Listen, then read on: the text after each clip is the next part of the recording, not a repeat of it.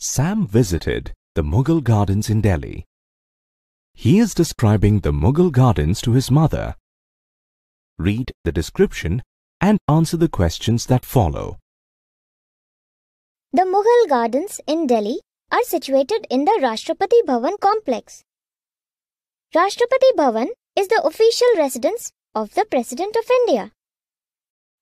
Do you know that there are 340 rooms in the Rashtrapati Bhavan? The Mughal gardens were designed by Sir Edwin Lutyens for Lady Hardinge. He also designed many other buildings in New Delhi, including the India Gate. The design of Mughal gardens is based on a combination of the Mughal and British architecture. These gardens are open for public viewing only once a year in the month of March. There are many different flowers in these gardens. The garden theme for 2009 was roses.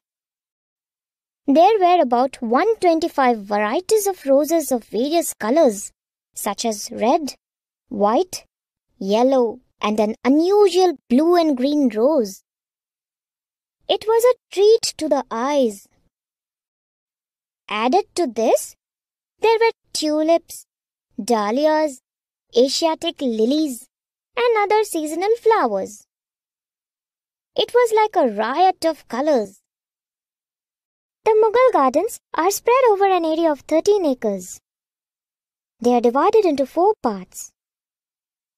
The main garden has 2 channels of water and 6 fountains that form the shape of a lotus flower. The reflection of the Rashtrapati Bhavan in the water channels is a beautiful sight. The terrace garden consists of 2 gardens on both sides of the main gate. One of these is higher than the other. The Parda garden or long garden is an exclusive rose garden.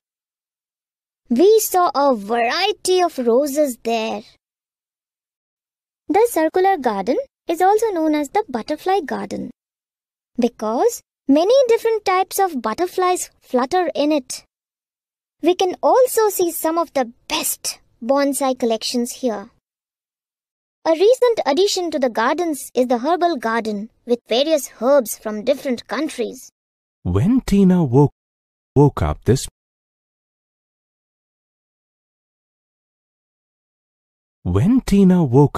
morning, she saw that it was past 7 a.m. She dressed up quickly and rushed to school. Why are you late today, Tina? I forgot to set the alarm last night, miss. This is the 2nd time this week. You've forgotten to set the alarm. I apologize, miss. But after dinner, I feel drowsy and fall asleep without setting the alarm. Tina, you need to remember often to set the alarm when you finish your homework. Otherwise, you will be late to school. I don't want to be late to school. But how can I remember to set the alarm, miss? Write a note saying set the alarm clock and stick it above your study table. Whenever you look at the note, set the alarm clock.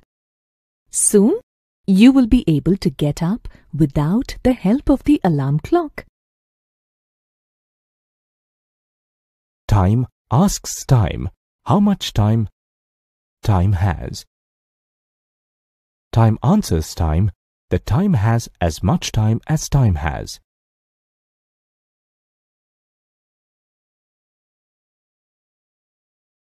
Hey! Look what we have found in the city library. It's an old book on time. How interesting! The book has a chapter on telling the time without a clock. But some words are missing. Can you fill in the missing words? The Power Wordies have sent you a postcard. Describe it to your friend.